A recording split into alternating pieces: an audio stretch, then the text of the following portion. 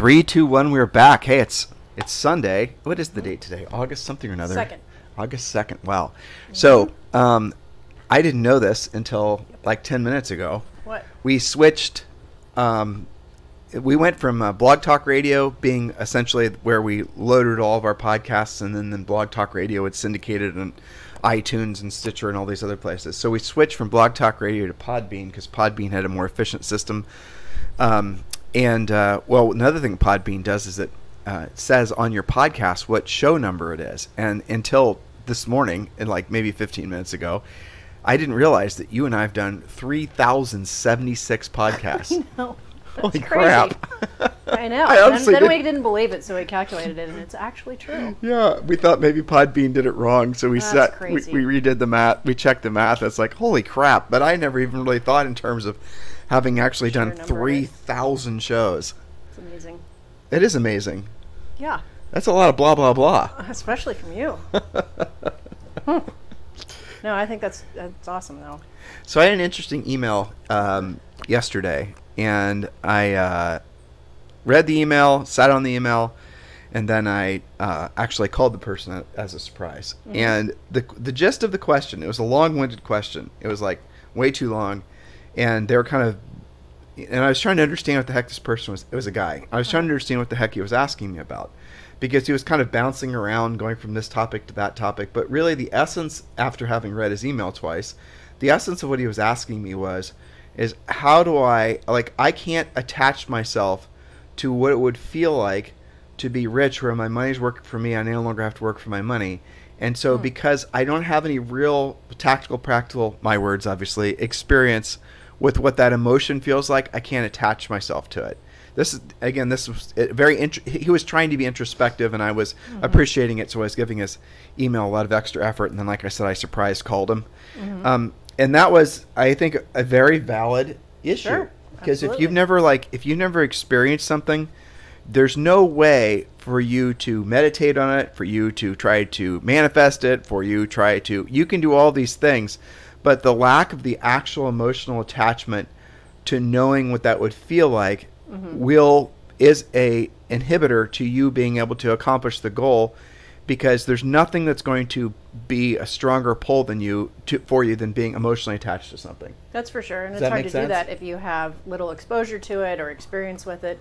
It's funny you mentioned that, because in the treasure map, when we're doing the goal setting section, there's 12 questions at the end of each goal in the goals of 5 areas of life, and one of them is, who do you know who already has this, right, or has lived this way? And I review those treasure maps quite a bit with our coaching clients, and you're right. Most people don't have that kind of exposure. They can't say, well, a lot of our clients are the wealthiest people they know already themselves. Which is a problem. Which is a problem. You have to go to a different sandbox. If you're the richest person you know or the best agent in your office, it's time for you to upgrade. Yeah. And so that's something that's really kind of a fascinating, challenge a lot of people have, is if they haven't actually experienced. And I was thinking back, trying to explain to him that was what the problem was, or maybe what the problem was with him, is that he was lacking that exposure. Again, it's a very classic problem all of us have. And I broke it down to this, though I still am not sure this is the greatest way to explain it. But I remember the first time you and I had really good French cooking. I mean, it's silly as an example. No, I totally remember that too. Yeah. It was in New York City. Yeah, it was in New York City. You remember the name of the restaurant? I will in a second.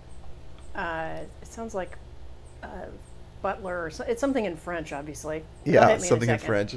Well, so having had that, it was amazing too. Having making hungry.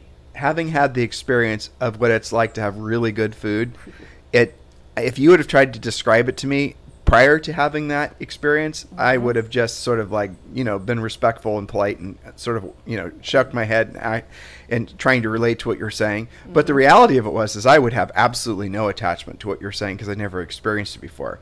So for you to try to relay an experience to me that you've never that I've never had before is kind of an exercise in futility. And there's a lot of other things in life like that as well. There are so many things in life that Julie and I strive to accomplish. And then once we've accomplished them, and we've talked about them on our past Sunday podcast. Oh, we should give our disclaimer. I never forgot. This is our Before Sunday. we go down a rabbit hole. This is our Sunday podcast where Julie and I debrief from the previous week, and then we sort of focus in on what's coming next. And we talk about whatever the hell comes to our mind. Which could be anything. Which could be anything. I mean, in past podcasts, we talked about the booming sex doll industry. Yeah. Not the normal show, everybody. We've talked about aliens on the Sunday podcast. We've talked about a lot of weird real estate stories. Whatever the strangest things that, like, I intentionally try to seek out bizarro news to try to shock her with, but as you guys can tell, after 29 years of marriage, it's very difficult for me to find anything to shock her with. Exactly. Keep trying, though. I will. It's a good hobby to have. It is a good hobby. It's like an obsession. It is. Yeah, you used to be super gullible. Of course, that was like 1,000 lifetimes ago, but still. Yeah. Well, so yeah, I mean, if you're trying to understand what it would feel like to experience to have really good food, and your best experience was a really great experience, but it wasn't something on that level, there's no way anyone's ever going to be to explain it to you or sell you what the emotion's like. No, and we're not talking about a classic Mick whatever upgraded cheeseburger. We're talking about like the real deal. We don't need to be condescending. I don't mean it that way. I mean, maybe they went to Ruth Chris, or maybe they went to some really fancy restaurant, and it was a fantastic experience, and it was maybe exceeded your expectations, and it was all that.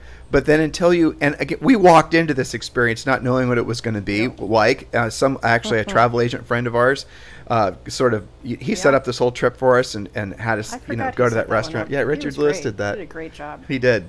So that was an experience that sort of reset the bar for us when it came to, eating and, all the rest of it. That completely and totally 100% rocked our worlds. And now every time, we have something that's not on that level, which we've only had something on. When we went to Italy, there were several, experiences that were similar. That same restaurant is in the MGM, or I don't know if it still is, but MGM in Las Vegas. We had a very nice meal there once. Yep. It wasn't the same as New York, though. No, still wasn't as good. And so what's it like to experience being financially free, to be rich? It's a hard emotion. It's a hard experience to try to convey because of the fact that you haven't experienced it. And it's just like, again, you guys can think of your own examples of things that maybe exceeded your expectations and totally emotionally reset the bar. Here's one that most of you guys can relate to. Zoe Grace came in our life about 7 years ago, 6.5 years ago, actually. Yep. She was born on January 1st, New Year's Day, 2014. And so she has been, for you parents out there, to try to explain it to Julie and I, what that is like. You could have been the best writer or best anything, doing your best amazing job describing what children would be like. And many of our friends with kids, they tried, and nothing you could have said, or no emotions that you tried to convey would have anywhere come close to what it's actually like, good and bad. Life altering. Yes, I mean, but good and bad, honestly. Yes, but experience wise, you can't. It's not like, I used to think, a lot of people think, well, we've got dogs. We're used to taking care of stuff. Exactly. It's not like dogs. No, it's not like dogs. It's not like anything. Much as we love our dogs. It is very different. Being responsible for little humans is completely on a different level. Especially that first year. It's not a uniform. I'm not a believer that it's a uniform, like everyone should just be doing it either. No, I don't think it's true. Not for everyone. You and I didn't. We waited until we were in our early 40s to have our first kid and our only kid, and maybe we shouldn't have waited that long. But I'm not sure if we would have been as good of parents as we are now if we had the kid. So. I don't think so. For us, anyway. For us, yeah. Now some people are completely different, and we have lots of friends who are our age whose kids are having kids now, which is kind of amazing to think about. Yeah, and if you want a really big family, obviously, that's a different lifestyle and a different trajectory, and that's awesome too. Well, but I used to never understand those people. Yeah, me either. I used to be like, how can you have we have a coaching client right now that has 4 under 5 years old. That's a lot of work, man. We have somebody. I think it would be a blast. We have somebody who works for us that has 6 kids. Yeah. Under 12, 6 children. That's amazing. Did you know Corey had that many kids? Yeah. Yeah. So anyway, when you put all this stuff into perspective, and I'm trying to answer this guy's question, and he's trying to attach himself emotionally to what it would feel like. And so here's what I came up with when I called him, and it's kind of basically my best attempt, and I'm going to share this with all of you guys. The only thing you can really do, and so I can't express it like this because it sounds egotistical, but until you don't have to think about money, do you realize the importance of having money?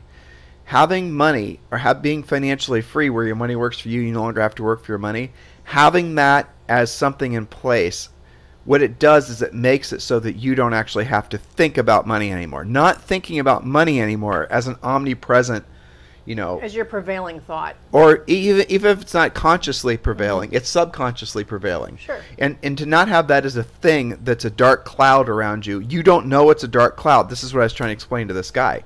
Like, he doesn't know how much of his thinking and his behavior and his emotions and his stress and his just every decision he makes in his life, he doesn't recognize, and it's impossible to, how omnipresent the dread or the challenge or the whatever word you want to use of fear of money, especially when you're commission based, and all of that, how that is a absolute emotional, psychological, and spiritual burden. You don't realize how much it is until it's gone. It's a whole mindset. It's not just one fleeting thought now and then when you go to buy groceries and you're checking prices and maybe using coupons. It's pretty much a prevailing scarcity mindset is underlying, and it's also obvious. It's around you all the time. Every decision you make when you have a scarcity mindset is... I'm not sure it's a scarcity mindset. I disagree with you on that point. That's not what I'm trying to express. What I'm trying to express... different thought, maybe. It kind of... Exactly. It's a kissing cousin to the point I was trying to make. The point I was trying to make was I was not trying to explain to him the scarcity versus abundance mindset. That's the easy button, right? All I'm saying is if you're in the habit of saying, I can't afford it, or I'm not going to afford it, or I don't want that because it's too much, it's much more challenging to cross the bridge to what you're talking about, where you become comfortable with the thought that your money actually one day can work for you and you can have that freedom. Well, absolutely, that would be a roadblock on the way. But even past all of the sort of, the institutionalized boilerplate mindset conversation about this topic, because none of it gets you there. No, I agree with that. Julie, I could explain to you until the cows come home how amazing the French food at that restaurant in New York was. But there's no everything I would say would always fall short. I could explain to you what it feels like to have a little kid, but back when we didn't have little kids, it doesn't compare. No. I could explain to you what it feels like to you and I 20 years ago, 15 years ago even. And that doesn't mean I don't get it conceptually. It means it's not the same being explained to. Right, exactly. And so, intellectually you can understand it. They're just words, but you don't have any emotional attachment to it. Right. So what I was trying to do is I was trying to figure out, and I still am. You guys Julie and I are bouncing this back and forth, and you could tell she didn't know I was going to talk about this, right? Sunday is unstructured. But like, how do we make somebody feel the feelings of essentially not having to think about money anymore, or not having the burden of having that emotional baggage? Because once I think you experience the emotions of what it's like, stay with me, listeners. Once you've had that really great French meal, or once you've, had that experience with the or experiences with children that make you realize how much more significant life really is. Once you've had those experiences, you don't go back. I mean, you don't go back from. I can never just like hard reset my brain and all of a sudden have mashed potatoes taste like that French food, right? I mean everything is completely changed forever. Yeah. And same goes with kids. I mean, if someone I can't ever. I had a mindset before that was a little bit maybe lackadaisical about being having a family, but now I couldn't imagine not having a family, right? Too. I mean, but it took, to your point, having a family. It took the emotional experience, but those experiences they literally hardwire your brain. Definitely. And I don't mean this in a mindset-y bullshitty way, in a woo-woo way. They literally hardwire your brain. Your neurons and everything inside your head communicate differently once you have these experiences. So here's what I suggested to this guy that he does. First of all, and this first one is easier said than done, I realize. Again, if you don't have any emotional attachment to it, but do your best to try to imagine, and done through meditation, frankly, helps. And you don't have to overanalyze what meditation is. It's just basically you by yourself with your thoughts, and you're just trying to meditate on what it would feel like, and just choose one thought to try to sort of, you can't really have any thoughts when you're truly meditating, so don't overanalyze again what I'm saying, because I know some of you guys are experienced meditators and you're going to send me a 20-page dissertation on how to basically meditate. You're missing my point. Yeah. The moral of the story is you have to emotionally connect with the feeling of no longer having to worry about money ever again the rest of your life, and you have to try to do that even if it's just for a millisecond. Even if it's just for a tiny, tiny little, fleeting moment, you're going to never forget the incredible feeling of reprieve from just the ordinary daily stresses that you just take for granted as being normal. Hopefully that makes sense. And everyone and everything around you is also swimming in that, or they're all, everyone's crabs in the same bucket, basically. And so when you all of a sudden, you're a crab in this, the bucket, the old crab story, right? You put a bunch of crabs in a bucket, one crab tries to get out, the other crabs pull the other, pull the escapee back into the bucket. And that's in essence how we're all sort of stuck in that reality. But if you can for a second be the crab that gets one little beady eye over the edge of the bucket, right? Yeah. And you can see that, hey, on the other side of this bucket is the ocean in which I just came from before they threw us all in this bucket. Next stop, some dinner plate. But if you can throw one little beady eye over and you can feel what that sense of freedom would be like, you will never be satisfied being stuck in that bucket again. And somehow, some way, you're going to escape from the bucket. So it's impossible for someone to really, have an epiphany much more than through emotions, right? So what an epiphany is it literally is a chemical release of endorphins. It's a chemical release of adrenaline. It's a hormonal sort of reaction to sometimes a thought, sometimes an experience. But if you can give yourself that aha moment, that's what a lot of people call it. So if you're looking for an aha moment and you want to know what it's like to be rich, where your money works for you, you no longer have to work for your money. And let's drill down what that actually means, because some people, especially in this sort of bizarro parallel universe world where rich is evil, that's right. Really how people are painting it.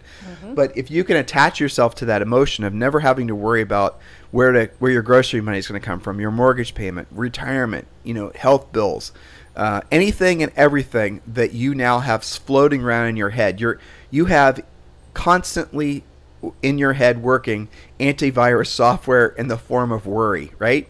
So if you could all of a sudden purge your mind of that sense of worry, and the antivirus software could finally just sort of maybe not be the most dominant thought pattern that was controlling all other thought patterns in your brain, if that were gone, what's on the other side of that is true freedom, because you would have freedom of thought.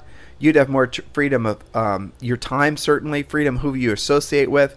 But mostly what you'd have freedom of is you'd have freedom from worry. You'd have freedom from that, 1,000-pound gorilla that we all carry around on our backs, which is the absolute fear of not being able to basically, provide for your family and whatnot. Yeah. There's no other way to express it. That's how I tried to do it with him. So just if you can somehow emotionally attach yourself, and then he can reinforce that with listening to through podcasts, though it's difficult to know because a lot of people are tall hat, no cattle. Yeah, or have an agenda. Right. I mean, so many people out there who act like they're financially, they're rich, where their money works for them and they no longer work for their money, but they're not. They just basically are playing a part. They're trying to be, social networking stars on Instagram and all this other Mickey Mouse. The whole world right now is full of, narcissism and just, fakery. Just this sort of acting like you're something you're not seems to be rewarded in our society right now. That and being a victim, frankly. But if you can somehow find people that are, for a fact, are like you want to become financially, just find a financial role model, or even better, find several financial role models. You'll discover that your ability to emotionally attach and manifest the feelings of being rich, where your money works for you, no longer work for your money, you'll find that those emotions strengthen because you're now sort of, doing what Napoleon Hill said, which is you're forming your own mastermind. So there's two things, if you don't mind vamping on. The first one would be essentially what rich is and how it's attainable by everyone listening right now. It's not some huge number. It could be a relatively, and then talk about the mastermind concept. Yeah, well, I was thinking you were reading my mind, so I would say, you put a thought in my mind. Can you put a thought in your mind of cleaning your room? I'm working on that one. Or doing your homework. She seems resistant to those. It's too smart. Too smart. Yeah, she's got her force field on. Diet Coke, not a beer. Diet Coke, I just opened, not a beer. Some of you are accusing us of opening alcohol beverages on our. We don't drink on our podcast. No. This is Diet Coke. Exactly. So rich is when your money's working for you. A lot of people think that, if you were to interview a person on the street, oh, that has to be millions of dollars. They have never actually figured it out. And again, I go back to the treasure map because everybody's number is a little bit different.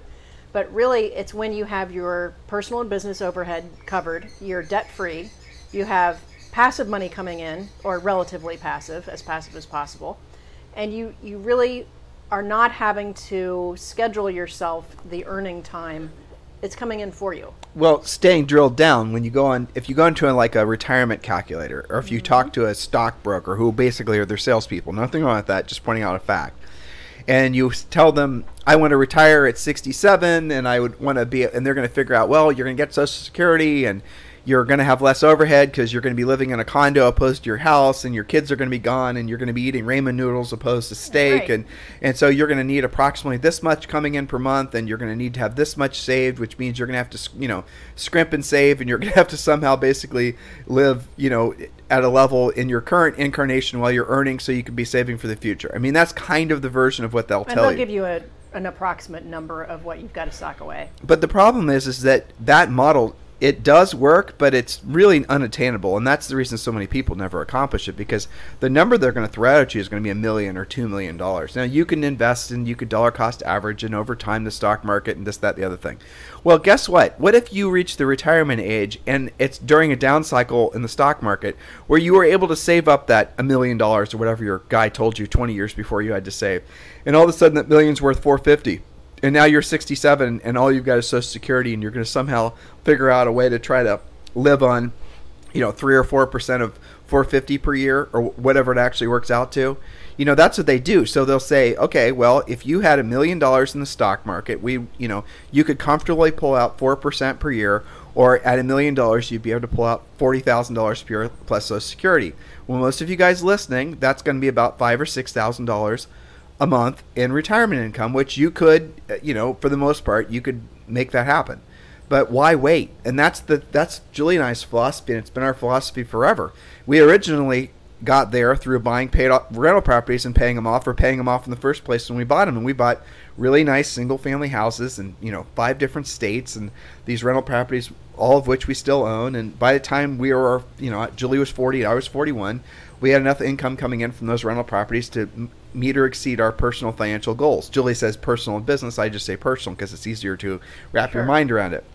So for most of you, and here's the little thing that should be a sense of relief.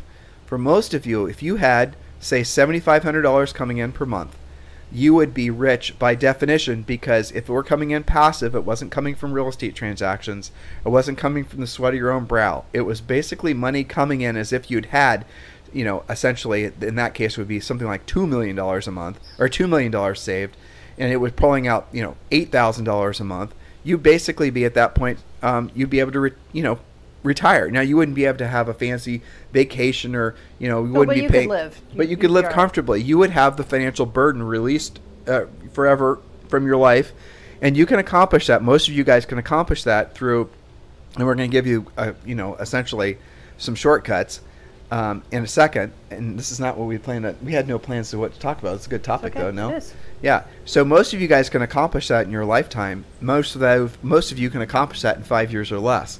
So let's just operate off the idea that you need $7,500 a month. Now, I know some of you on the West Coast or East Coast, it's going to be more like, $20,000 or $25,000 a month. So adjust accordingly. And some of you that are, are going to be maybe $3,500 a month or $2,500 a month. But what we want to help you create is the emotional attachment to the idea that you could have money coming in passively that would essentially meet or exceed your personal financial obligations and in some cases goals, thus making it so you no longer are essentially having to work for your money is working for you. Well, Tim, let me jump in here, because it's not just emotionally attached to that thought. It's emotionally attached to the thought that not only can you do it, but it's not going to take you forever. No. This is not, I feel like the accumulation of rental properties and paying them off took us forever, because that was a lot of work. It was, and I don't think we do it that. We wouldn't do it that way. Again, hell no. Hell no. But I just wanted to focus on what you're about to say, which is it's not going to take that long. No, that's right, and Julie's bringing up a really, I should have drilled down on this. If you have it in your head that you're always going to be a slave to having to earn money, right? And you're going to have to do that your entire life. And maybe someday when you're reaching this mythical retirement age, assuming you have the health and you have the wealth and all of that, all the stars will align.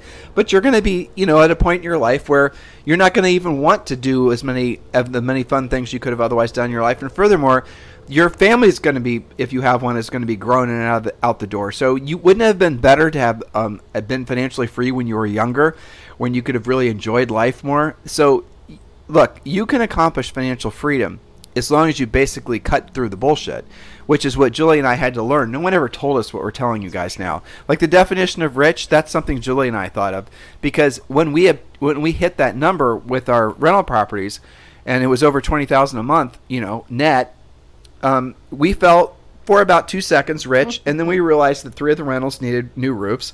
4 of the rentals were coming off, lease. There was a rental with a flooded basement. There was a rental where you guys get the idea.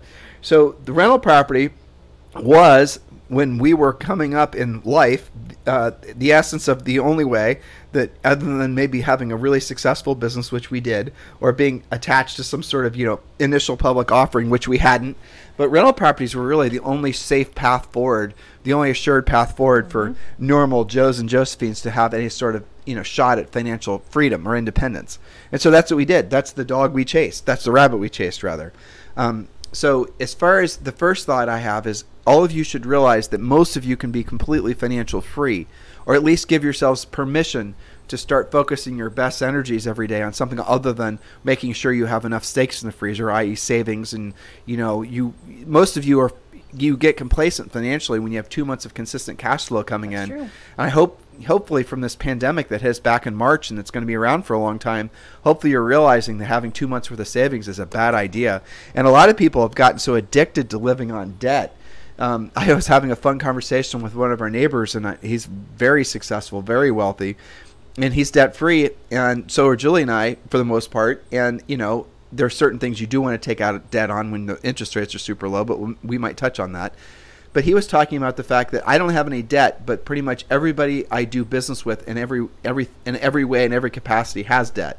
And it's an interesting thought, because if you, for example, let's say you're a dry cleaner, and let's say your store is paid for, your equipment's paid for, you have no debt, but you're and let's say you're even positioned perfectly in an upper middle class, rich area where people get their dry cleaning done on a regular basis. If you hear wind blowing, it's because there's wind blowing. Julie and I do this Sunday podcast at the beach.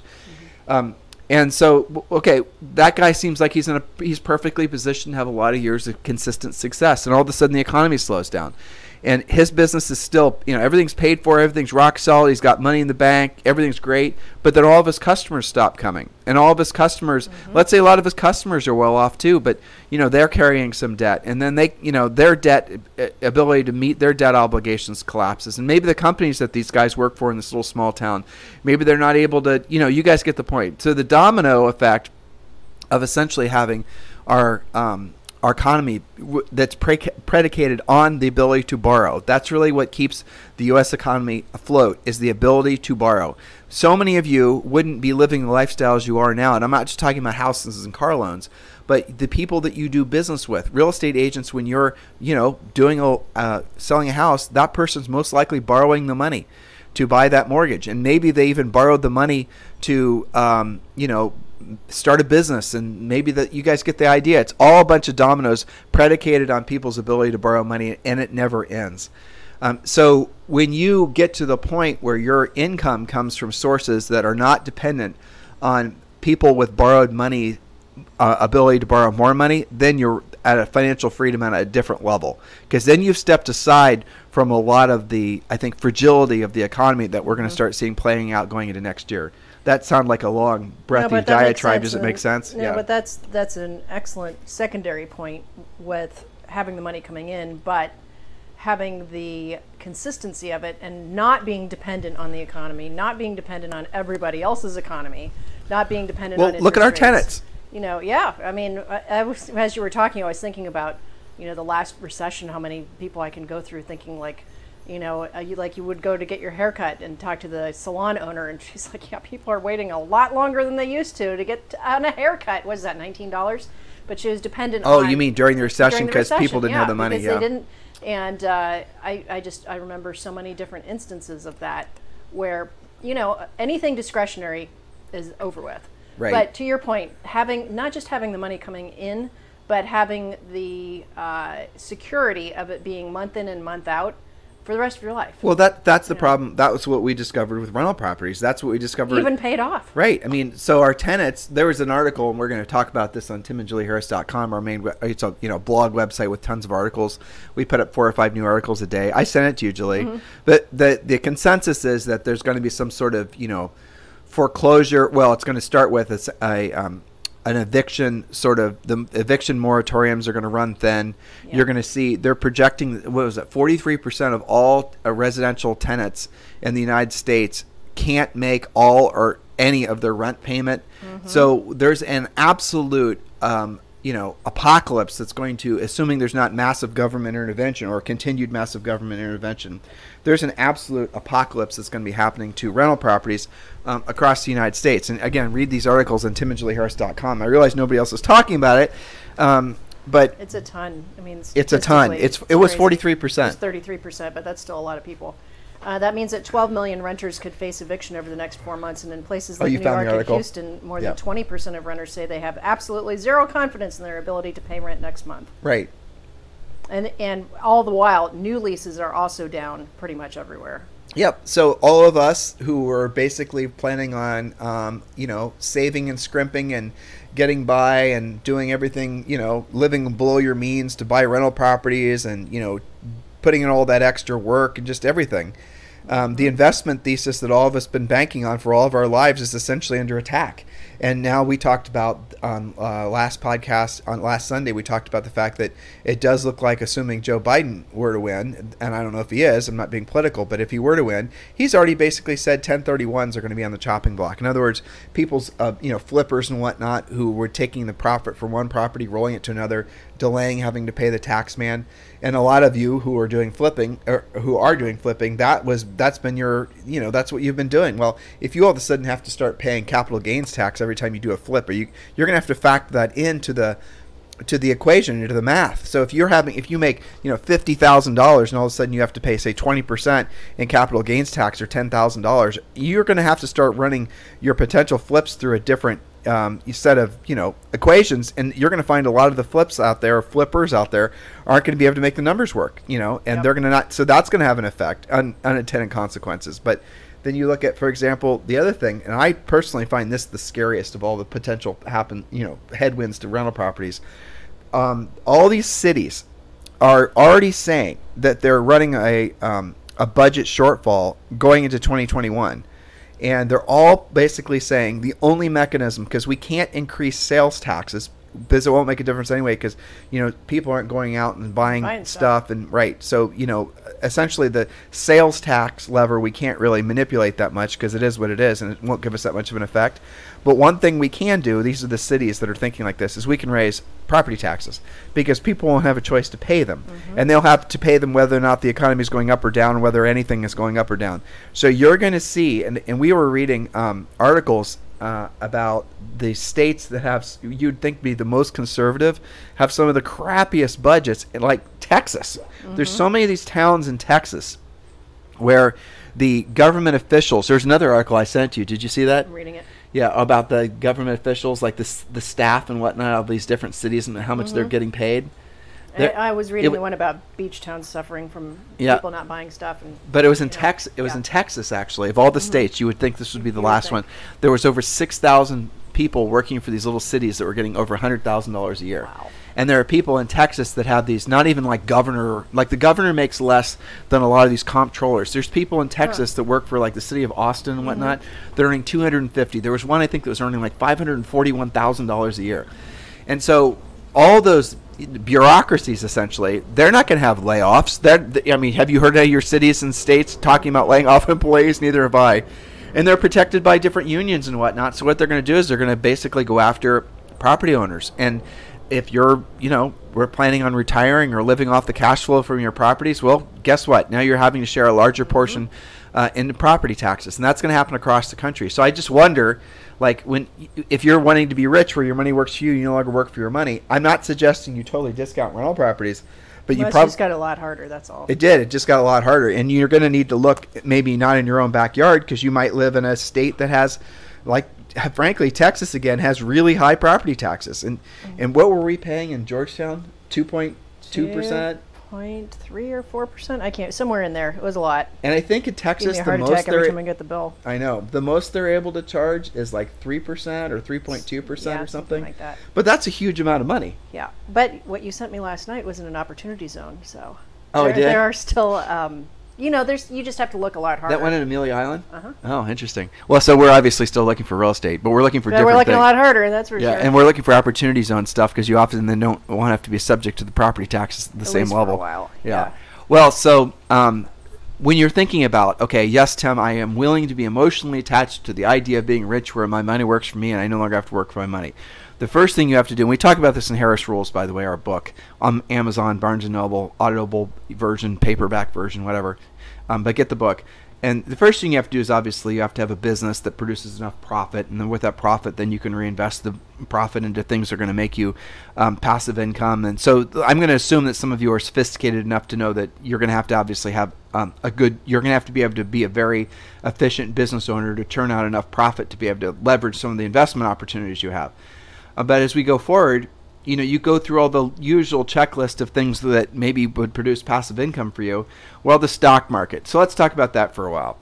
I'm glad you brought that up because that was my next question for you. Oh, let's hear it. So let's say I either am there with the rental properties or I've decided that's just too much, hassle and cost for me, too much risk for me. What about the stock market? I mean, my financial advisor is telling me, well, you want to throw off this much money, you've got to invest that much money, and you can count on this % per year. So let's get cracking. Well, so it used to be when, again, Julie and I are in our very, very, very late 40s, if not, maybe I'm 50, I don't remember. I'm in my 40s. Okay. You're just a little past that. Okay. But when we were growing up, the thesis was your money would double every 7 years. Yep. And you would be, in retirement, you'd be able to pull out 7% per year and not ever have to touch your principal. So let me break this down. So if you put in let's say over 25 working years, you invest enough money that it appreciates through the stock market by an average of it used to be 7% was the assumption, and then once you reached retirement age, what used to be like 63, now it's 67, then you're going to be able to pull out 7% per year. Because your portfolio, so if you have $1 million invested in it and it appreciates every year, let's just use the word appreciates, by 7% per year, you could pull out that 7% every year, or $70,000 basically, and never touch your principal. So your $1 million stays in place in your stock market portfolio, and your 7% basically is money you can use to live on. And if you figured that into your investment thesis, and maybe you're assuming there's going to be Social Security, and you could, comfortably retire if you had $1 million saved, if you were able to pull out 7% per year, and Social Security were there. You guys, most of you will remember having conversations like this with whoever your investment advisor is, aka salesperson trying to sell you stuff. So nowadays, they don't tell you 7%. Nowadays, they say 3, maybe 4%, but let's count on 3%. So you save up that same $1 million, and now you can pull out $30,000 plus Social Security. And those two numbers together, for most of you, mean you're going to be living a vastly different lifestyle. Now, you factor in something else, which in our lifetimes we've only experienced, and it was as children, called inflation. Mm-hmm. So what if all of a sudden you're now going to, let's say you've saved up your $1 million or whatever, and let's say it's 67 and your stock market guy says you can start out pulling out 3.5% per year, which is what they're going to tell you, $35,000 a year plus your Social Security benefit is, let's say, another, I don't know, let's call it $2,500 a month. Probably not that much, but let's just say that. So you're able to basically have $6,000 a month coming in passively by the time you reach retirement age. But unfortunately, that $6,000 a month is barely going to have the same spending power. So as like milk's going to be like $4 a gallon. Property taxes are going to be higher. Everything's going to be more expensive. So for you to live off the passive income that comes from your retirement income, following these old rules that, frankly, Julie and I were raised on, it doesn't work. The investment thesis sucks. It just doesn't work anymore. So now you have to save up $2 million or $5 million. Good luck saving up that much money with having to pay that much in taxes. You could earn $1 million per year living in California, and without including your property taxes, you could be renting, and you're still going to pay over 50% in all the different forms of taxes. Mm-hmm. So it's if you're having a house payment and a nice lifestyle, and all that, you should be able to save money making $1 million in California even after all your state. But you're paying 13% to the state of California. You're going to be paying in the 30s in federal taxes. You're going to be paying over 50% in some of these states. That's where your money is going. You're shoveling all out the front door. Now you factor in the taxes that you don't have a choice. You have to pay your property taxes, and there's the sales tax, and there's different states have different things. They'll assess your car is worth this much per year, and you have to pay a registration fee every year based on what the your local state taxing authority says your car is worth, road use tax or whatever. All these other taxes come after you constantly, and then you're wondering why you're not able to save more money. And then you end up financing everything and having to have worse cash flow every month. That's right. And then the Fed makes interest rates lower, and then you're essentially you've normalized borrowing, whereas before, just 15 or 20 years ago, when the taxes, well, actually, when Clinton was president, the taxes were pretty bad. But these are the types of things you need to be consciously aware of. And I'm not saying taxes good or bad. I'm not saying we're not, not being political. We're suggesting to you is the probability of you being able to retire using any of the old investment theses alone is about 0. And so, you could do what Julie and I did, and we did both of those things. We've done the stock market thing, and we've done the rental property thing. And we got to the point where the stock market returns, had we decided to retire when we were 40, which we didn't, but had we decided to do that when we were 40, our stock market returns would have been, that we could pull out comfortably 3 or 4% per year. In the rental properties, even though the rental properties were producing really good cash flow per month, it wasn't consistent. If we have a lot of rental properties in Central Ohio. If Ohio State University, for some reason, were to start having layoffs, we'd see a bunch of properties go vacant. So ultimately, it's about having multiple spokes that are going to create income streams sufficient enough to cover all your personal overhead, right? So you can have your business, and that business throws off enough. Now that's not passive, but you have business that throws off enough to pay off your to cover your personal overhead. That's a spoke. You want to have a spoke that's maybe stock market spoke. You want to have a spoke that's maybe a rental property spoke, and maybe you want to have another business. Maybe you want to have. Okay, now let's be honest. How many of you are feeling completely overwhelmed right now by what I said? Right? If you had told me all this when I was younger, that's what I had to have accomplished to finally be rich, where our money works for us and we no longer work for our money. Well, I know what Julie and I did do. We said, okay, we're strapping in for the long haul. That's what we're going to do. And we did it. But in retrospect, considering how fast the rules changed, how much the actual, rules book completely got altered over the past 20 years, if I knew now, if I knew, I wouldn't have done it. I mean, we would have bought rental properties. We would have, invested and whatnot, but I don't think we would have. There's other things we would have done, which I want to tell them about. Absolutely. I mean, what are you thinking as I say all this? I think that we probably would have still bought some rental properties, but we wouldn't have sacrificed as much as we had to along the way to do those types of things. What do you mean?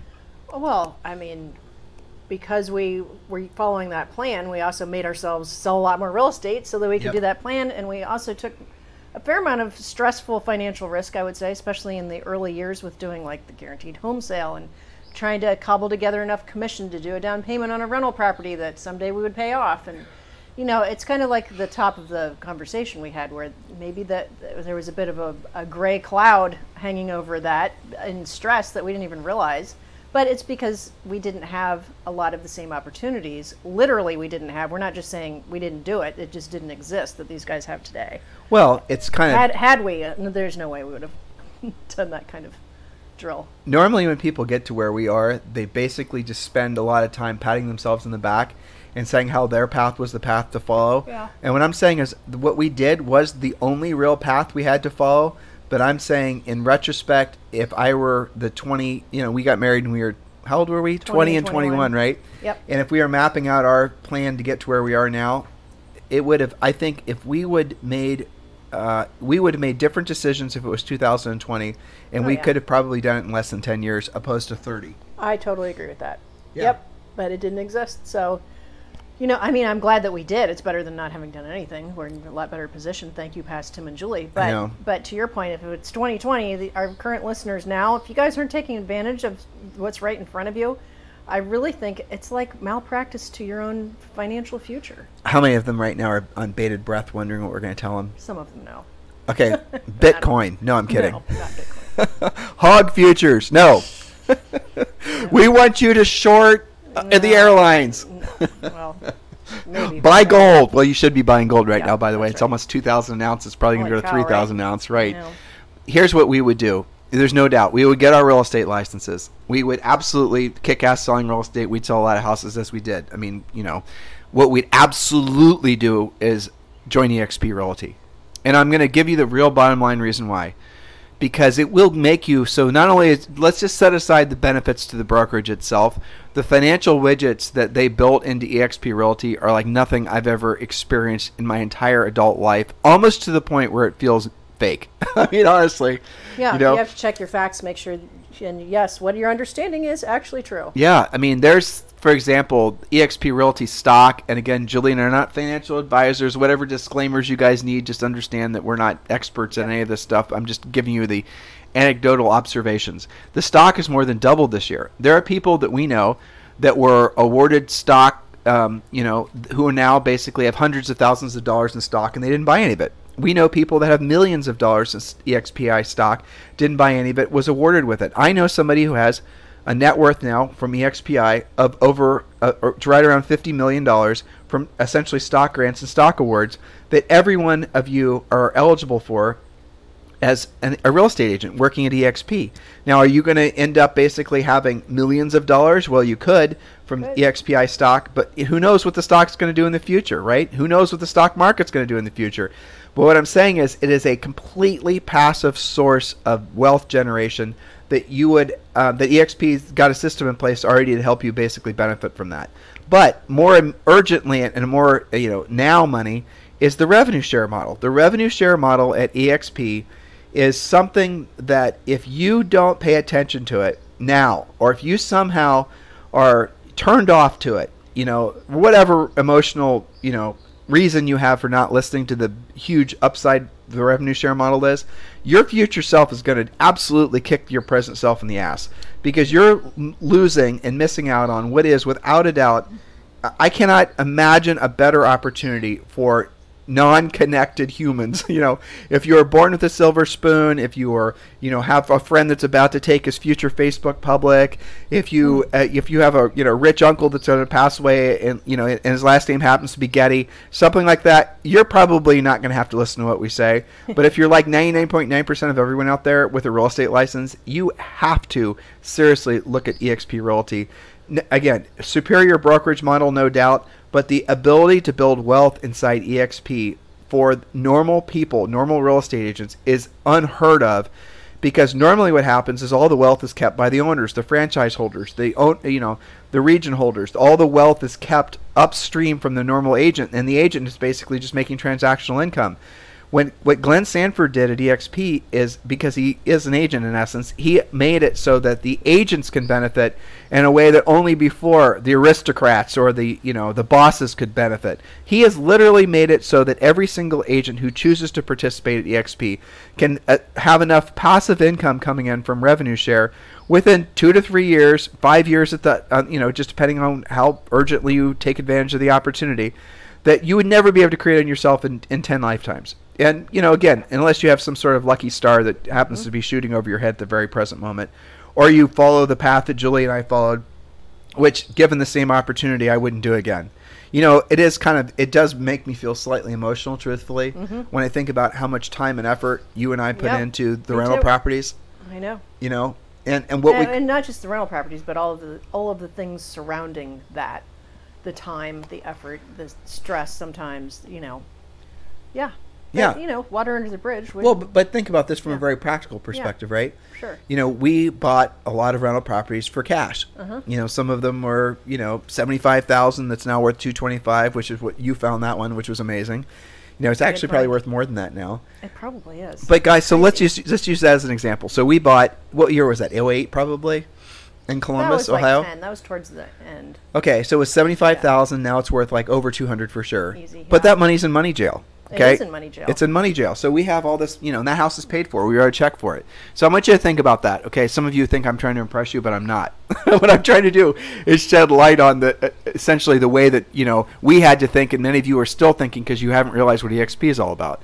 So we had to save up the $75,000, pay the taxes on $75,000, and then we had to, frankly, in that particular case, we had to get lucky and find that particular house, which happened to be in our prime hunting ground for rental properties in Columbus, at least it was. And then we had to compete for it. We had to get it. We had to do some, not much rehab, but some rehab to it. And, we had to maintain it for all these years since. 10 years, 11 years, not a big deal. We can manage it. Now the house is appreciated, right? It's now worth, say, $225,000. So it's $225,000 in equity we have in that property. But we can't get at that money unless we borrow against that money. Thus wrecking the cash flow. Well, I mean, depending how much we borrowed, right?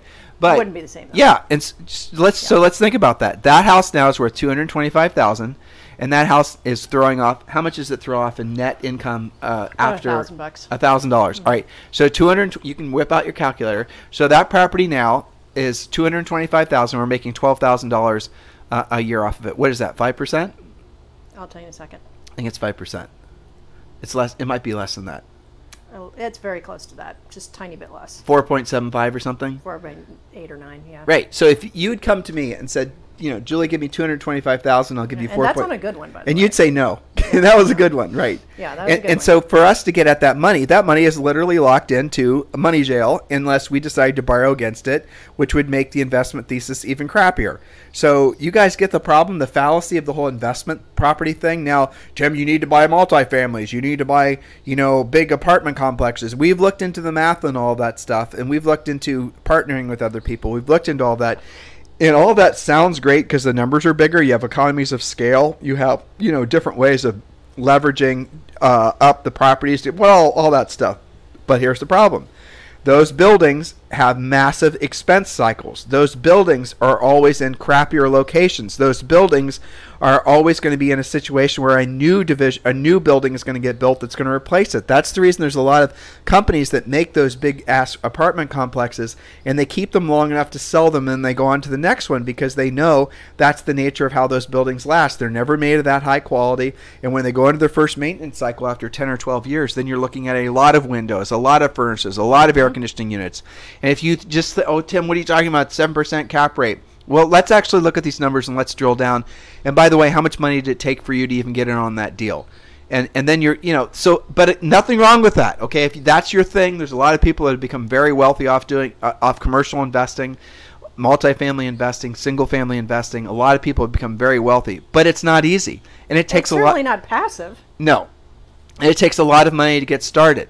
And so when you look at some of these investment, there's so many. I get probably 2 or 3, maybe more people every single day emailing through usually, booking agents trying to get us to let them on our podcast to talk about how they're, became gazillionaires from investing in, whatever the hell it is. Usually it's in multifamily or commercial or whatever. Some, Bob was a school teacher working in the inner city of Detroit, and all of a sudden he had a spark, and now he's figured out now he's got 800 doors. I mean, I guess it's a great story, but it's ubiquitous. And so what has happened is over time, that investment thesis has been essentially attacked from all the reasons I've described. Now we're adding in property taxes. Mm-hmm. Now we're adding in essentially just all these other things. About eviction moratoriums. It still works, guys, but it doesn't work like it did. But what does work, what has no trailing expenses against it, is revenue share from EXP. When you get your revenue share from EXP, there are no expenses against it. There is no managing of it. There's no property tax to worry about, no toilets to worry about, no roofs to replace, or trees to worry about following on your EXP revenue share. And there are, I'll give you guys a true example. I know I'm friends with somebody who in 2000 you're not supposed to talk about money. We're not supposed to. Did you know that? You could call it beads or beans. Oh, no, I don't want to do that. I don't want to be that clever. I know. But for most people listening, for you to make, it's a simple math game, right? So if you sponsor 5 agents for the next 5 years at EXP, and they all stick around, and they're all cappers, and in essence, after 5 years of having accomplished that, if I remember correctly, you'd be making about $15,000 passive from EXP just by sponsoring 5 agents. So hover on that just for a second. Yeah. You said 5 agents. You didn't say 50. 15,000. Sorry, 15,000 a month, 180,000 a year. What? Okay, but you said 5 agents. You didn't say 50. You didn't say 500. No. It's 5. Right. There's no way, unless maybe you just got your real estate license and it'll take you a month to know a few agents. There's no way listeners don't know I mean, so many more than that. 5 is such a low number to have such a high impact. Hold on. That's what impressed me. I guess we have to let the music go by. Can you hear that horrible music in the background? It's a constant party here. Julie's point was really, I hope you guys heard what she said. So some of you are going to have explored EXP enough to know that the revenue share comes in from agents that you've sponsored or recruited into EXP. That is true. But what you don't realize is once you know what to say and how to say it, because so many people are already curious about EXP, having the sponsoring conversation is actually relatively straightforward and easy. And it's not because everyone wants the same thing. Everyone wants to be financially free. Everyone wants passive income. So I'm going to go back to what I was talking about before, and I'll use Julie and I as an example with our rental properties. I'm not sure how much all of our rental properties are worth. I'd have to go and add it all up because we have a crap ton of them. But the answer is millions of dollars.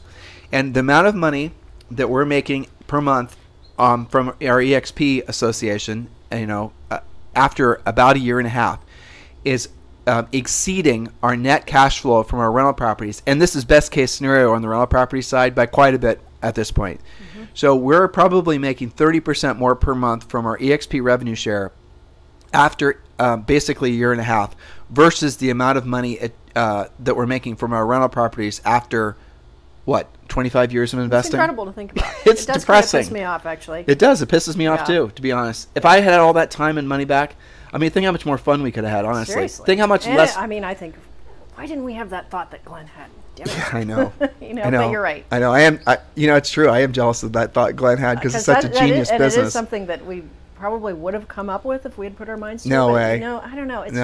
It's so... I think it's so radical for a real estate brokerage because... I can't name any other brokerages that are so agent-centric. I know a lot of them claim that they're agent-centric, but to actually have ownership and because of that ownership and because of the model, culturally, I have found it's totally different. That EXP is completely different. Almost creepy, to be honest. Yeah. How genuinely helpful people are. Yeah, and for a long time, I had kind of just assumed that culture was kind of a bonus. If you're at a brokerage where you kind of like people and you kind of like your broker, that's great, but not to expect it because really that wasn't something that anybody prioritized. Really, it was all about the right split, maybe a good location, and then the rest was lucky if you could get it. But I do find because everybody wins, that's so much more supportive. You help agents all the time when they have questions. I do. And you call other people when you have questions. It's just, you're never chasing each other down. Everybody answers the phone all the time. I mean, I've had numerous times agents that are in EXP who listen to our podcast that aren't even partners with us in our EXP revenue share group. Yeah. They're in somebody else's group. So that's translating. There's no direct financial benefit for me helping them sponsor somebody.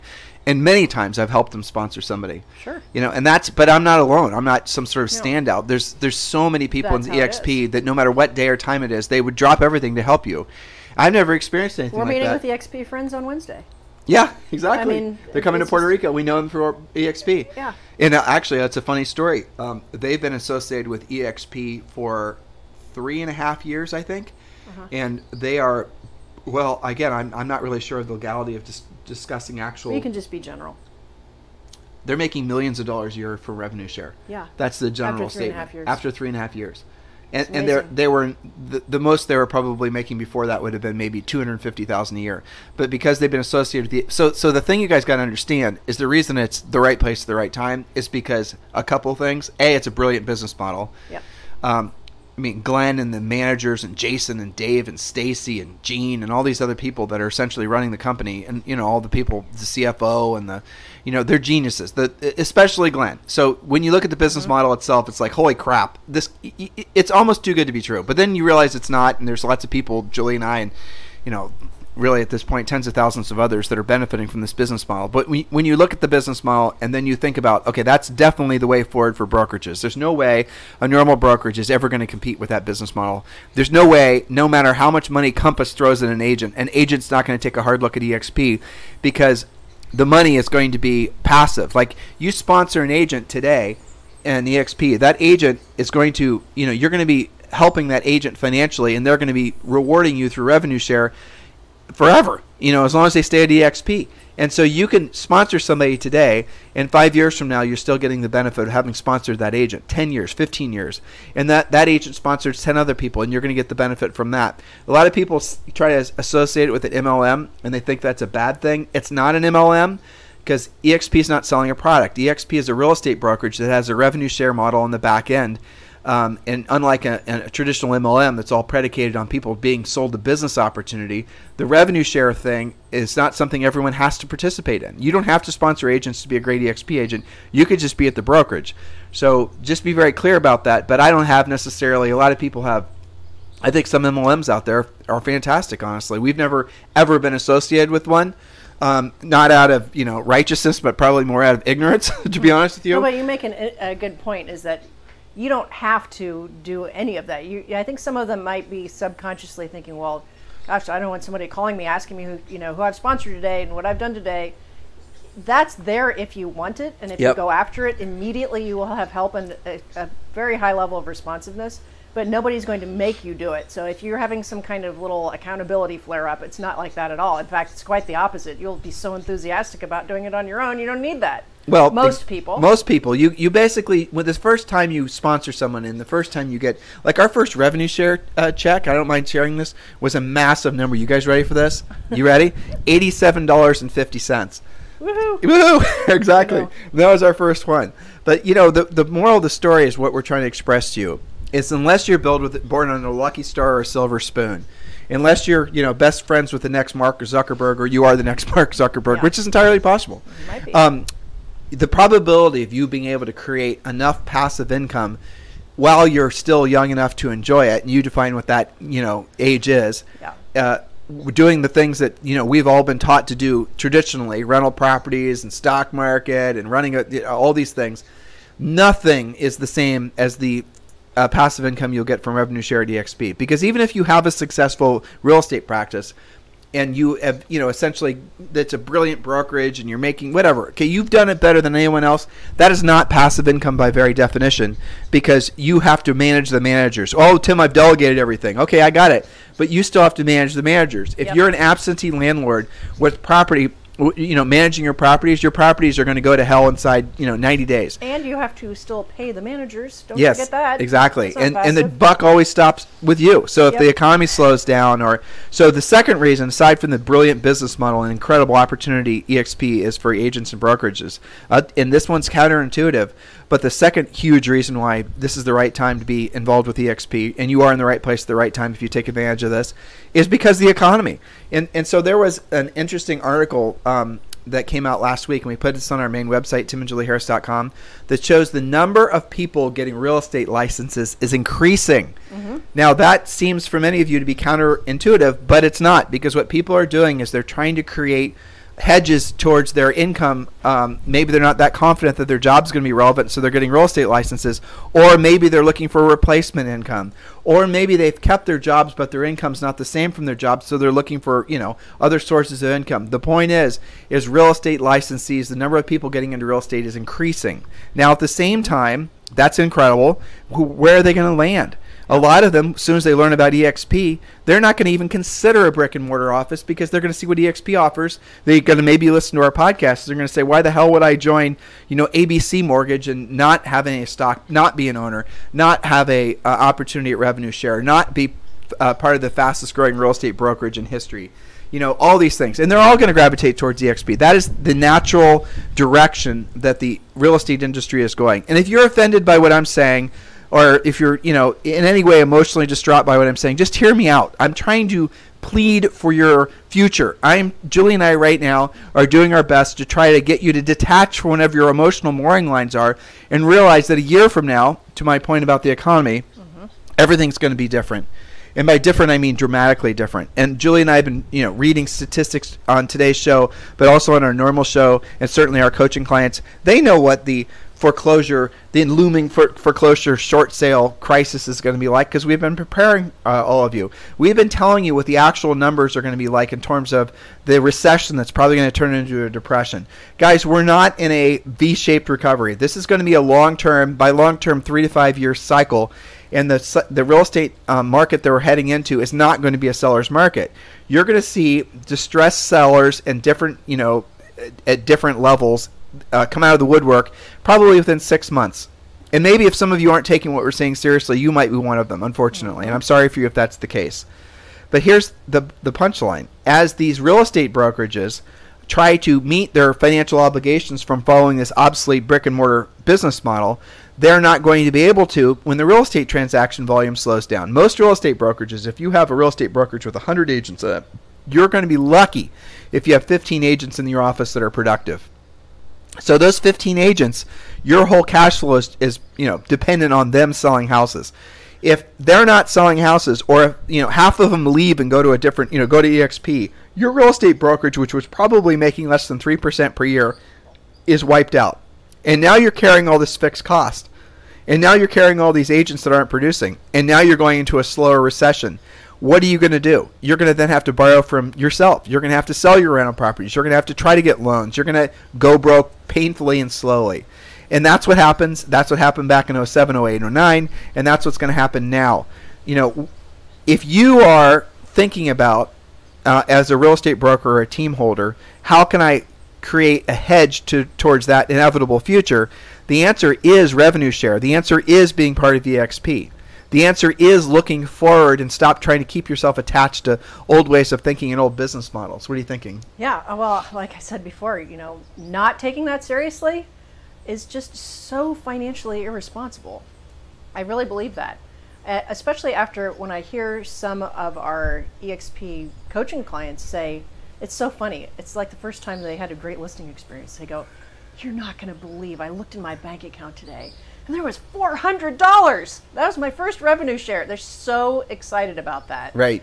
Especially when it's like they're not really consciously thinking of it. Like it just happens. It just happens. And then you tell them that they were also given stock because they sold their first house. That's right. And the person they sponsored sold their first house. Yes. Yeah, and they were given. Exciting to me. They were given the stock awards, yes. Right? So just to clarify, when Tim says they didn't buy it or they were given it or they were awarded it, you're literally given it. It's like a stock gift. Yep. It's awesome. They give you, so when you sponsor somebody and that person sells their first house, you are awarded, it's a 3-year vest, but you're awarded $400 worth of EXPI stock. And so since we started a year and a half ago, we have literally thousands of shares of EXPI stock, of which we didn't buy any. So that's the same situation all of you guys can be in. Even if you're just let's say you're the worst sponsor of agents ever. You're just terrible at it. The numbers, because of the momentum this company has, are still on your side.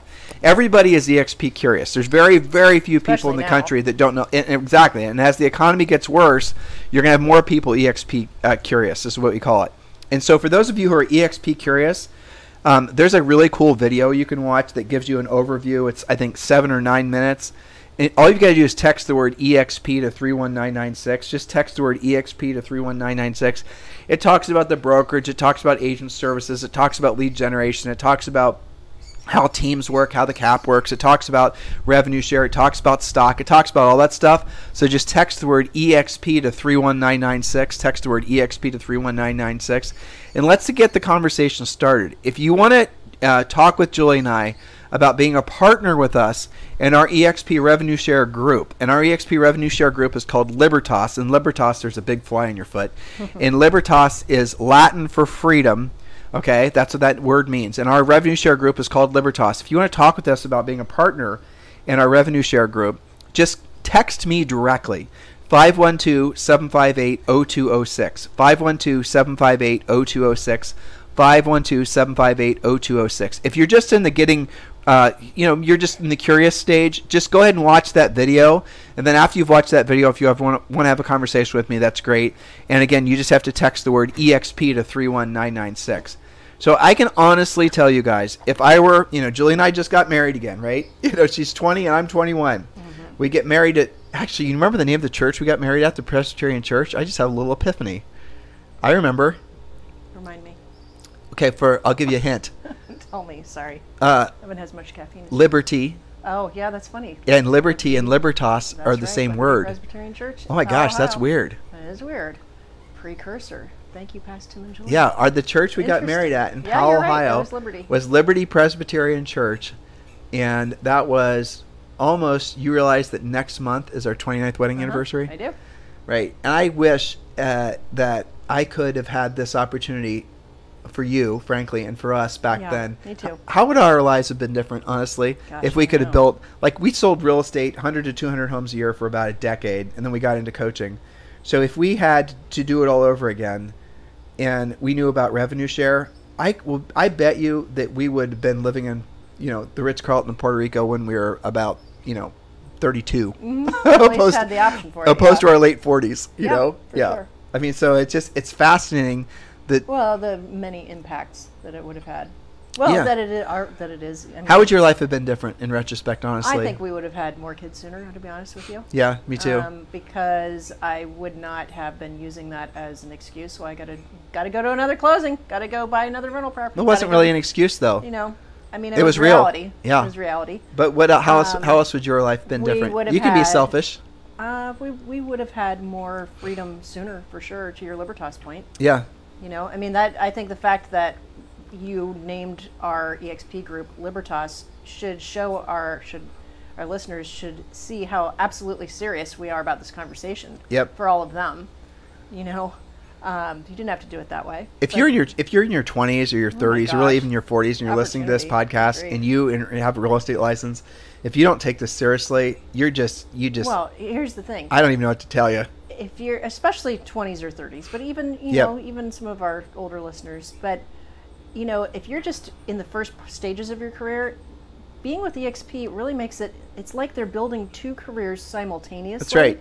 But the second one doesn't take near the effort as the first one. It's passive. And that's so unique. I can't name another thing really that's like that. When you sponsor somebody at EXP, you do have an obligation to help them get going in the right direction. But after they've got going in the right direction, it's pretty much hands off. And every time they sell something or something that someone they sponsor sells somebody, it's something all the way down to 7 levels, you're getting paid off that. So when you have somebody like, Julie say she sponsors somebody at EXP and they pay their cap and their cap is only $16,000, Julie gets $2,400. Now, if somebody they sponsor then caps, pays in their $16,000, Julie gets $3,200, right? And on and on. So and on. And that's the thing. And it's passive. So there are people in our revenue share group, and I try my best to get to know every single one of them. We do constant training and motivation and we do. You guys think we're off the hook when it comes to our podcast. You used to see all the things we do to support our revenue share group. But there are people in our revenue share group that we don't know and that we might not ever know, that when they sell something, we're sitting here in Puerto Rico at the beach and we're getting a portion of the revenue that comes in from that commission check. We don't not know them because we don't want to know them. It's because they're several stages removed from our original sponsorship. Yeah, Julie sponsors Bob and Bob sponsors Sally and Sally sponsors Steve and Steve sponsors that. And we don't know. And so we have people now, I think, in every single state in the nation and in Canada that are part of our revenue share group. And it's amazing. And we've done this in a year and a half. And okay, you're best-selling authors, you have this big coaching company, and you have this big podcast. You guys had an unfair advantage. We did. We absolutely did. But you have the benefit of being part of our group, because when you are part of our Libertas EXP family, we're going to help you do the same thing. We're going to provide you constant care and feeding, constant training, constant support. I mean, believe it or not, guys, if you're part of our group and you want to sponsor somebody and you don't know what to say or how to say it, you text me and I text you back, and then I'll call that person and I'll get them sponsored under you. So you'll be their sponsor. I do that probably. I don't do it as frequently as I used to, because so many of the other people we have in our group now are able to handle it themselves because we have so many more people experience. But I probably do it 2 or 3 times a day where I'll get on the phone on behalf of somebody who's in our group and I'll do the work for him, and that's it. And so that's the kind of support you'd have being part of our group, because we want all of you guys to have the full advantage, have the full benefits of being part of EXP. It's something we're genuinely excited about, because it's in perfect alignment with what our mission has always been personally, but also professionally, to give you guys a way forward that's going to create alternative financial, futures that you would otherwise never have been able to have. I mean, if you guys right now, going back to our original, thought when we started, I don't even know how long we've been talking, but if you had $7,500 coming in per month, you would be financially free, most of you. I did that survey, by the way. That's how I know the number is $7,500. I'm not guessing at that. No, I'm not guessing. The mic is... I can't move it. Well, get your little... Trying not to make noise here. Yeah. So the reality of it is that most of you had $7,500. So if you want to join EXP and you want to, you do the sponsoring, become part of the revenue share opportunity, you probably can create, and it depends on who you sponsor, it depends on where you are and their price range and all that. But realistically, most people, if with given you set aside some time every day, you maybe you just, I know a lot of people that just will focus on sponsoring conversations just on Fridays. I strongly encourage everyone to do it for a half hour to an hour a day, because then you can build momentum.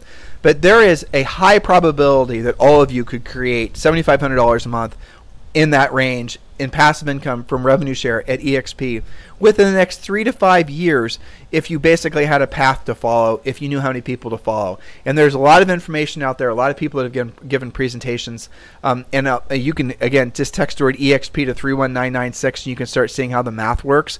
But the timing right now is perfect because the world is going to push the real estate industry towards EXP because of the nature of the economy and because of the nature of the lack of profitability in real estate teams and real estate brokerages. So you can be part of that conversation. I'll give you guys for example.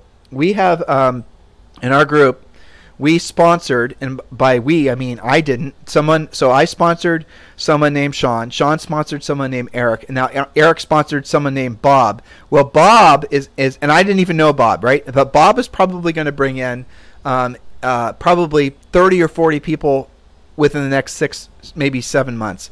Now, that 30 or 40 people statistically may grow to hundreds, if not thousands of people within 2 or 3 years.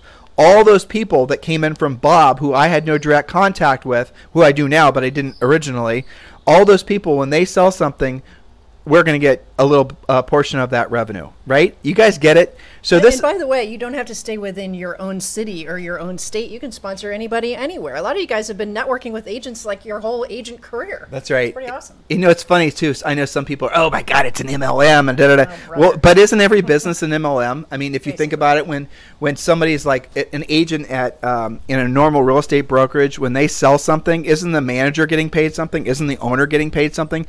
If it's a franchise, isn't the region holder getting something? Nobody's weird about that. Aren't all the people that are involved in that franchise brokerage, aren't they all getting paid something? Isn't that essentially the same thing? Aren't they all essentially revenue sharing on up? Isn't that interesting? Mm-hmm. And yet some of you're the very thing that's going to keep you always having to have that financial burden is these thoughts that you have that aren't rooted in reality about different ways that different people make money. I mean, that's just really, that's the punchline with all this. And if you think about a normal business, when you go to have your teeth cleaned, the gal at the front desk, the person that's going to do the initial cleaning of your teeth, and the dentist and the person who owns the dental practice, and maybe it's a franchise too, aren't all those people getting paid off of the same transaction of you actually having your teeth cleaned? Do you guys get it? Every single business, our country, is predicated on people being productive and other people getting the benefit from it. There's no downside. That's how life works. When you pay your tuition for your kid at college, right? Think of all the different people that are getting paid all the way up the food chain from that tuition bill getting paid. Do you guys have a conflict with the fact that when Julie pays her private school for Zoe, do I have a conflict with the fact that the prevost is getting paid part of his salary from the money that Julie? No, that's just how life works. And yet some of you guys, when it comes to how you can directly have that sort of model benefit you have all these ridiculous notions about. Kind of weird. It's kind of weird. It doesn't make any sense. It's going to keep you broke. It absolutely will keep you broke. There's so many examples like that. That's just old thinking. That's fallacy. That's the type of thinking that will make you lean on business models and ideas that really don't work as well as they used to if they ever worked at all. That's right. So, that's the cool thing about this is it's easily curable. None of what we've talked about is that difficult. None of it is so far out of any of our listeners' wheelhouse that it's going to be complicated or confusing or too analytical. And, there are a few things you got to figure out, but you know what? You guys do weekly calls where you're talking to each other about what does this mean and what's the best practice for that. You don't have to go to those calls, but they're there for everybody to take advantage of. You mean we are Libertas? Yeah, Libertas is to help everybody out. So, it may be temporary. I don't know if you would call it financial ignorance or business maturity that is working against them, but that's curable. That's why we talk about this stuff on podcasts, is to help you guys. If you and I were in this position 29 years ago, and someone was pitching us on EXP, I think I naturally would have been a skeptic, because I had all this bad information about MLMs. MLMs bad. MLMs are scams, and it's right? easy to say, well, that's an MLM. I'm not going to. And it would have taken somebody to be able to explain to me how EXP is not an MLM, and how it's a revenue share model that you can or can't, if you choose to, participate in it. Well, so now we're full circle with the very beginning of our podcast, where you were talking about why the email person was saying, I don't know if I can be emotionally attached to this whole financially, your money working for you, you not having to work for money. I'm not sure I get that, because I can't really relate to that. Well, it's because you didn't have podcasts like this in your head yet. Exposure. It's because you didn't have exposure. And I'll tell you, I will confess to, for, EXP hasn't been around that long, but for the 10 years. For the early years, you'd hear about it as a coach from time to time. And my initial thing was like, what is that? Why would you want to be virtual or whatever? Okay. And then we went to an actual meeting about EXP, where I saw actual people get on stage, one after another, saying the impact that $5,000 a month, $7,500 $3,500 a month. It wasn't that it was the $3,500. It was that it was month in and month out. Think about that. That they didn't have to work for. That's what changed my outlook. That was my exposure, or my lack of exposure until that time. And then I had that big aha moment where I was like, well, heck, I mean, we're the ones that preach about multiple spokes. What the hell are we doing? But right?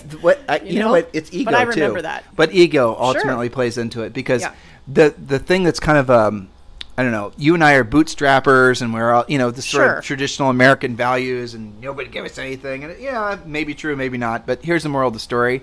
The thing that makes this difficult to accept, at least it would have been for me, and I think it was for me, was the fact that it's not that difficult. I know. It's so counterintuitive. I'm so used to things being a struggle. Yeah. Or that that the actual numbers would have had to have been so much bigger. Maybe it was unobtainable. Or people are lying. No one's making that much money. I mean, those are the thoughts that and then we went to that event in Texas, and I'm like, you've got to be kidding me. I know.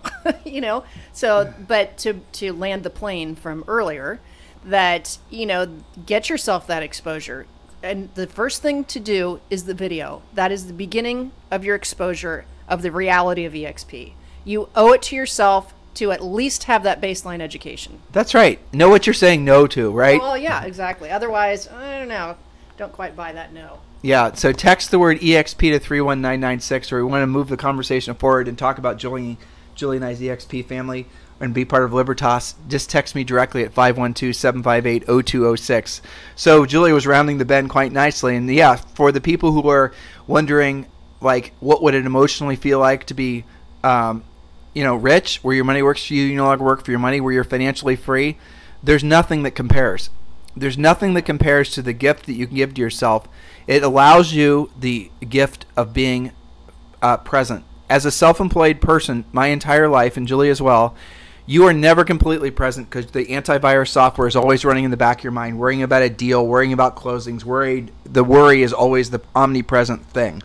You will still have that initial pang of worry, but then when you remind yourself you have passive income coming in, enough to basically give yourself and your family financial security from your past efforts, that worry, it might still, ring true. It might still be there, because maybe some of you are never going to be able to completely get rid of it. I probably won't, truthfully. It's become so woven into my, neurological pathways. But now the counterbalance to it is it's not relevant anymore. I don't need to worry. It's just an old habit.